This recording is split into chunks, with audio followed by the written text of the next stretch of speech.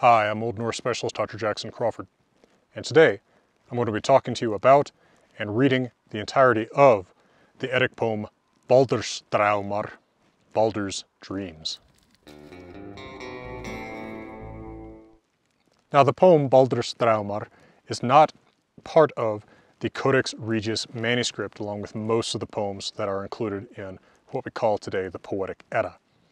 Instead, this poem comes from one single medieval manuscript, the manuscript AM 748 1 quarto, which also is a second source for some poems that are in the Codex Regius, such as Grímnismál and Horbarsljóð.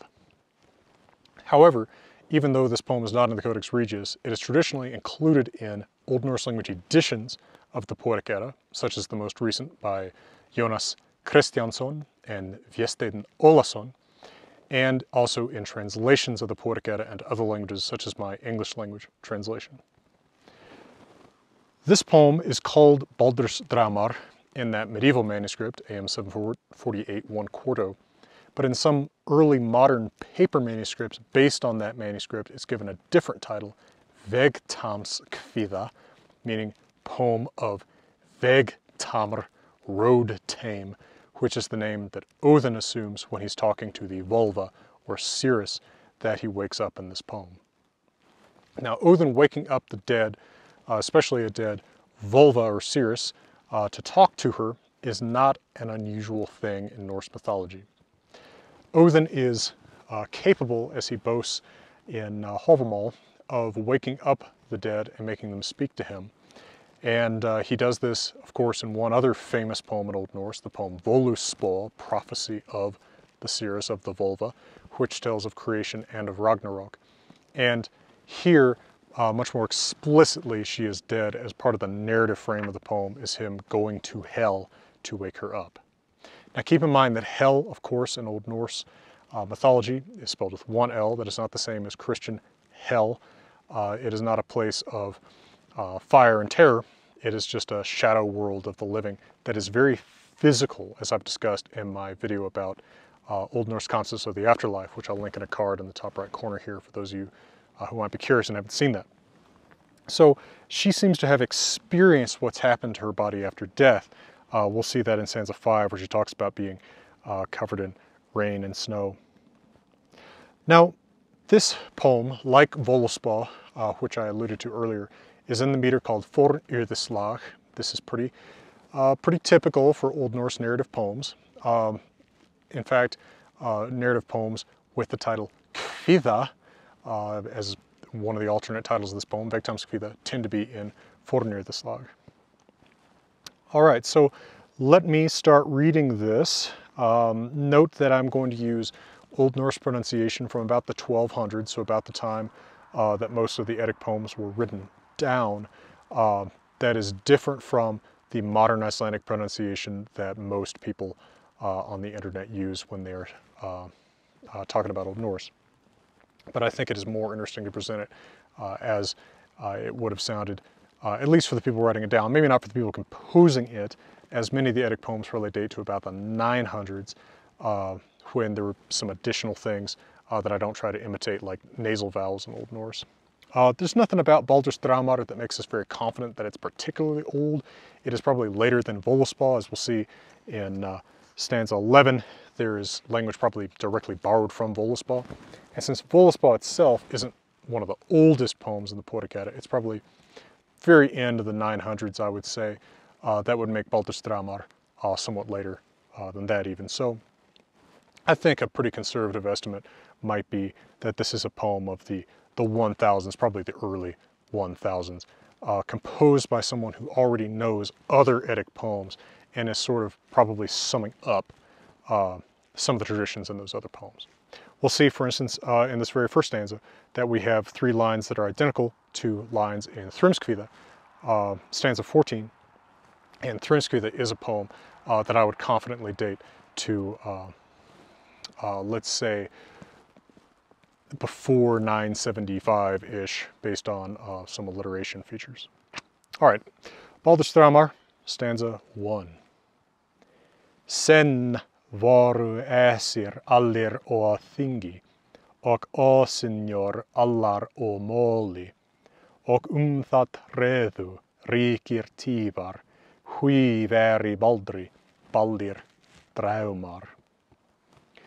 Once the Aesir were all at a meeting, at a council, a thing, and the Åsynjor, the female Aesir, all at speech.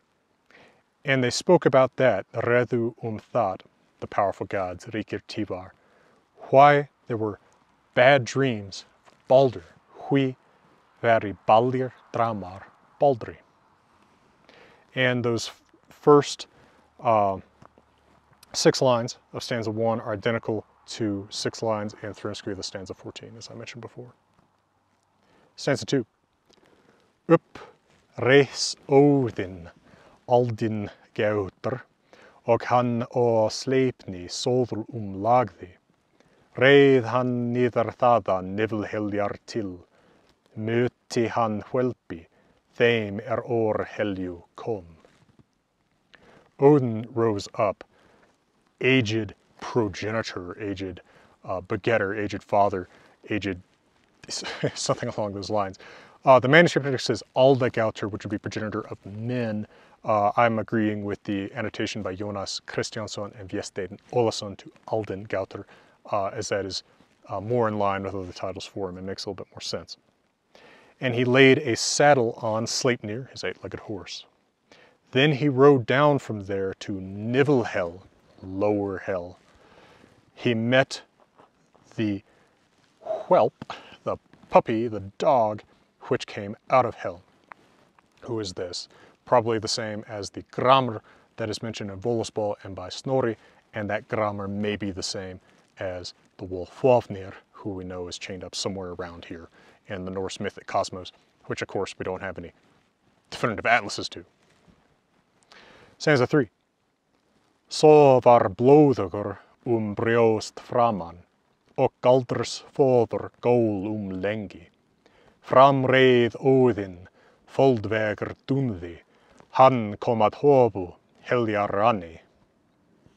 That one was bloody forward on its breast, on its chest, and sang the, there's a couple different things you could do here. The dog could be singing at the magic's father, Galdur's father being Odin for a long time.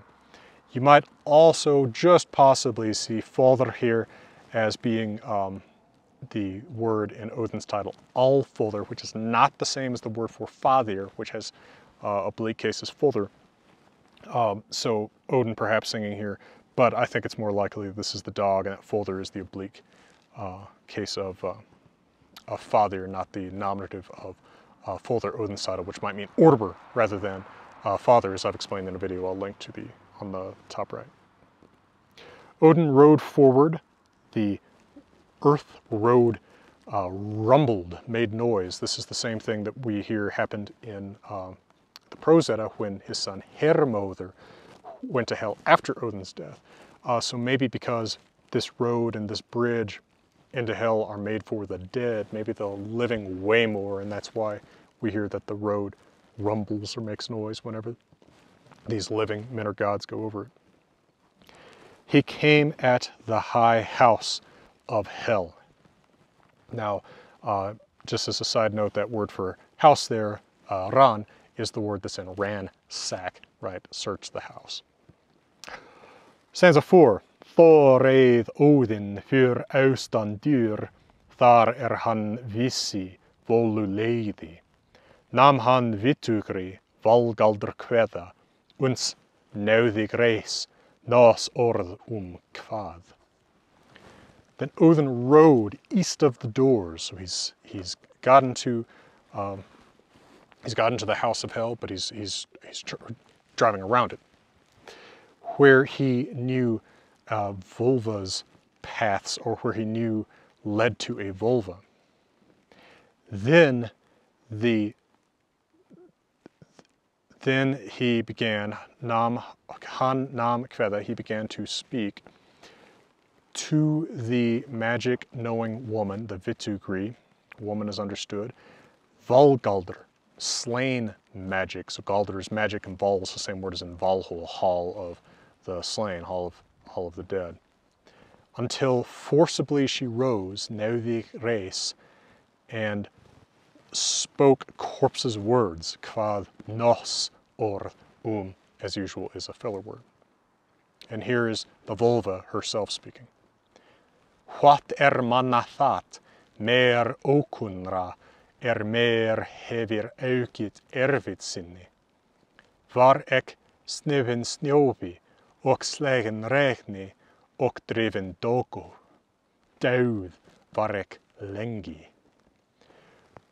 What is that man? What kind of man is that, unknown to me, who has increased heavy company for me, who has increased difficult company for me? I was snowed on with snow, snivin snjovi, struck with rain, slegen regni, and driven with dew, driven dogu. I was dead a long time, ek var dauð lengi. Now, Odin responds in stanza 6. Vegtamr ek heiti, sonur ek valtams. Segðu mer or helju, ek mun or heimi. Hveim eru bekkir baugum sonir, flett fagrliga flóð gulli. I am named Vegtamr, so road tame, accustomed to roads. I am son of Valtamr, dead tame, accustomed to the dead, accustomed to the slain, especially those slain in battle. Tell me out of hell, sigðu mer or helju. I will out of the world, so you tell me, you know, the news or what have you from the world of the dead, I'll tell you from the world of the living. For who, or whom, if you want to be pretentious about it, are the benches sewn with rings. So the benches for sitting, for feasting in hell, are covered in rings, and the floor fairly fagerlia layered in gold. So the floor and the benches are covered with gold as if to welcome some great visitor. The Volva responds in stanza 7. Her stender Baldri of bruggen mjóður, skýrar vegar ligger skjöldur yfir, en ósmekir í óveni. Náðug sagðak, nú mun ek þegja. Here, the mead stands brewed for Baldur. The bright drinks, a shield lies over. That's to keep the mead from getting particles and dust in it while they're waiting to serve it. But the godsons, Ósmegir, in overhope of Fanny. I spoke forcibly, now I will be silent. So thegja there is an emendation many editors make for the manuscript segja, which is to say, which doesn't make sense because in all the stanzas that end with her saying that, he then says, don't be silent, right? Which wouldn't make sense if she was saying, now I'm going to continue talking. Now Odin tells her not to shut up in stanza 8. Þegja tu, Volva, þig vil ek fregna, uns allt kunnak vil ek enn vita. Hver man Baldri at banna verða, og Óðins son aldrei ræna. Don't shut up, Volva. Don't be silent, Volva. I want to ask you until I know all. This is an emendation from the manuscripts al kunna, which isn't a grammatical word in and of itself. If we take it as al kunna, two separate words, there's still not a grammatical form of all to be the object of kunna, I may know. So I'm amending it to alt, so we get a nice accusative singular neuter there, and kunna or kunak. I want to know who will become the killer of Baldur, hver mun verða at banna Baldri, and steal the life, ræna aldrei, from Odin's son, Odin's son. She responds in stanza 9, Hóður ber hófan hróður baðum þinnig, hann mun Baldri at banna verða, og Óðins son aldrei ræna, náðug sagðak, nú mun ek þegja. Hóður bears the high, famous tree, Hroðr Badum, if we accept an emendation most editors make. The manuscript is Hroðr Barm, which you could read as famous side or something. It doesn't make a whole lot of sense. John Lindo does think that's legitimate and interprets it as meaning Baldur. I think it meaning the Hroðr Badum, given the context. The mistletoe tree that is used to kill Baldur makes a lot of sense. He will kill Baldur, han mun verða at bana Baldri, and steal the life of Odin's son. I spoke forcibly, now I will be silent. Stanza 10. Þegja tu volva, þig vil ek fregna, uns alt kunna, vil ek enn vita. Hver mun heift heði, hefnd og vinna, eða Baldurs bana, og bol vega. Don't be silent, Volva. I want to ask you until I know everything. I want to know. Who will work avenged the hateful deed of Hroðr? Hver mun vinna hefnd heift heði? Or lay out, vega, Baldur's killer, Baldur's bana, on a funeral pyre or ball. Who will kill Baldur's killer in turn? Stanza 11. Rindr ber vola I vestersolum. Så mun Óðins sonur ein netter vega. Hond þver ne hovud kembir. Óðr og bal ber Baldurs anskota. Neudug sagdak, nu mun ek þegja. Rindr bears Voli in halls to the west, Vestersolum. That Odin's son, so Odin's sonur, will fight one night old, mun vega ein natter.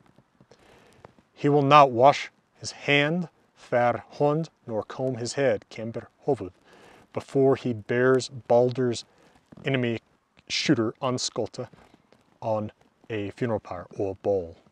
Neudug sagdak, nu mun ek þegja. Stanza 12. Þegja tu volva, þig vil ek fregna, uns all kunna, vil ek enn vita. Hverjar rúþær mojar, at muni gróta, og ó himin verpa, holsa skautum. Don't be silent, Volva. I want to ask you until I know everything. I want to know still. Who are those young women who weep about their beloved? Munnar, for beloved, is known, for instance, from Hávamál. In stanza 96, Hávamál waits for his lover to come in the reeds and uses the term munnar for her. And throw into heaven the sheets of their necks. This has been interpreted as the flaps of their hoods, also as the crest of waves, so that these 9, well, it doesn't even say 9, but a lot of people, here even I'm being influenced by how much people read into this, people have interpreted this as the waves somehow weeping for Baldur, but who these women may be is completely unclear. Now, Mats Malm, in an influential article on Baldrs draumar, literally and literarily, points out that this is Odin's last question in this short poem, and it's impossible. Normally, when he gets a last question in and it's impossible, his question is, what did Odin say in Baldur's ear before he put him on the funeral pyre? Right, that's what he says in Vafthrud in the Small and the Poetic Edda. It's what he says the riddles of Gestumblindi and Hervarar Saga. But here he can't use that impossible question because Baldur's not dead yet. Stanza 13. Erta tu vegtamr sem ek hugða, heldur ertu Odin aldin gautar. You are not Vegtam, like I thought. Rather are you Odin, the old progenitor. Stanza 14. Erta tu volva ne viskona, heldur ertu þriggja þorsa móðir. You are not a volva, not a wise woman. Rather are you the mother of 3 giants, or monsters, or enemy supernatural beings. This has caused people to believe this might be Angrboda, mother with Loki of Fenrir, Hel, and Jormungandr, but again, this reading into it, we don't know that that's necessarily the mother of 3 monsters that is meant here. Stanza 15. Heim ríð þú Óðinn, og ver hróðigur, svo komit manna mer aftur og vitt.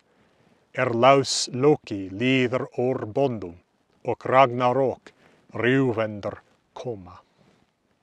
Ride home, Odin, and be triumphant. So will not come more men again on a visit. So no more men will come again on a visit. When, almost meaning until here, ere Loki passes loose out of his bonds, out of his chains, laus bondum, and destroying Ragnarok, ruvender Ragnarok, comes, komma. And that is the text of the very short poem, Baldrs draumar. Now, elsewhere on this channel, of course, I can't remember what number it is now, something like 300 videos. Or is it 200? I can't remember. But I cover many different topics in Norse language and myth. Among them, I have done read-throughs of 3 much longer poems from the Poetic Edda. I've done Voluspa, that poem of creation and Ragnarok, also narrated by a dead Volva, Odin wakes up. I've done Grimnismal, and I've done Havamal. Now, note with Havamal that read-through is about to be pretty strongly superseded by the massive book, The Wanderer's Havamal, that'll be published this fall by Hackett Publishing Company. That will be my thoroughly commented text of Havamal in Old Norse, along with my English translation, the Kappa Havamal, some other poems related to Odin, so watch for that. And if you enjoy these videos, I hope that you'll also check out my other published books. I've done a translation of the Poetic Edda, which includes Baldrs draumar, and of course Havamal, although not with all of the extensive apparatus it's going to have in the new book. And I also translated the Saga of the Volsungs and the Saga of Ragnar Lothbrok, and both of those are also available as audiobooks read by me. Well, for now, from high in early summer Wyoming, I am wishing you all the best.